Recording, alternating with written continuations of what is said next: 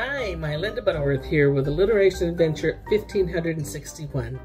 Today is the very first day of summer, or summer solstice, and this is when we celebrate the beginning of summer. Yay!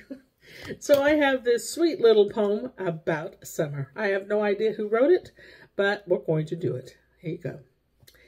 In warm weather's waltz, winds whisper sweet, sunshine streams, soft sands meet, heat hugs hills, birdsong fills, twisting tales of summer's thrills.